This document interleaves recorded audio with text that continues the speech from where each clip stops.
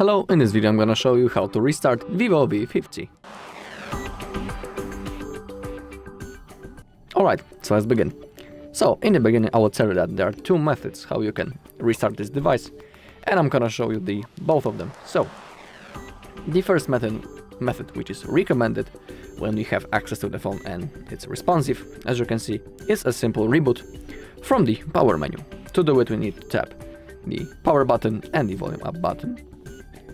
That's how we launch the power menu, and now in here all you need to do is to tap on the restart, then your screen will go black, and within a few seconds the phone will be automatically turned on again and ready to use. But there's also the second method, which is recommended when we don't have access to the phone, or for example when it's frozen or lagged and unresponsive, and it's called the force restart.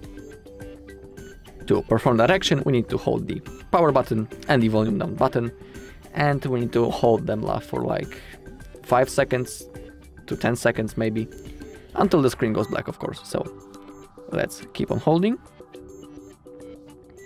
Don't worry that we took a screenshot, sometimes it happens. Now we need to keep on holding both of the buttons. Okay, the screen went black.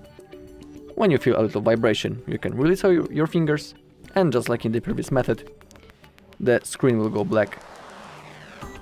Sorry, the phone will be automatically turned on again within a few seconds.